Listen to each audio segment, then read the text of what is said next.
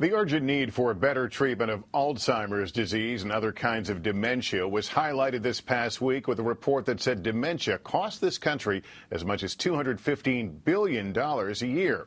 Well, now there's a fascinating study going on involving some new drugs that might prevent Alzheimer's. We get details tonight from NBC's chief science correspondent, Robert Bazell.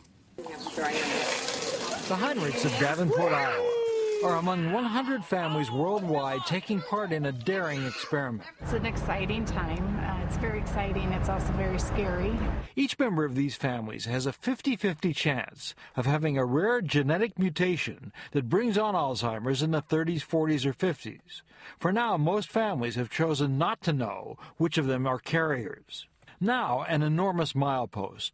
Scientists have chosen 3 drugs that could stop some of them from having a certain future of Alzheimer's disease. There is hope that we've got something to move forward on.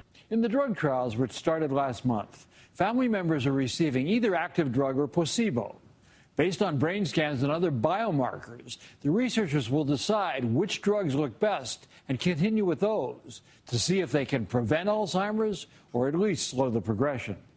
The 3 drugs target a protein called amyloid beta that many scientists believe causes Alzheimer's, not just in families with a rare mutation, but also in the common form that strikes later in life. Similar drugs have failed to halt Alzheimer's, but scientists now believe they gave them too late.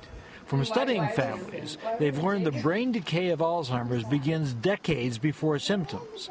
This study is not waiting for symptoms. In a family that has an early onset, say at 35 years, they could be as young as 20 and still enroll in it. So you could be giving drugs to people as young as 20? Yes. All 3 of these individuals carry a gene mutation. The scientists see this as their best shot yet. We have a good chance to prevent brain cells from dying and hopefully preventing the onset of Alzheimer's dementia. Let's go over here. The scientists hope to see results within 2 or 3 years. Robert Bazell, NBC News, St. Louis.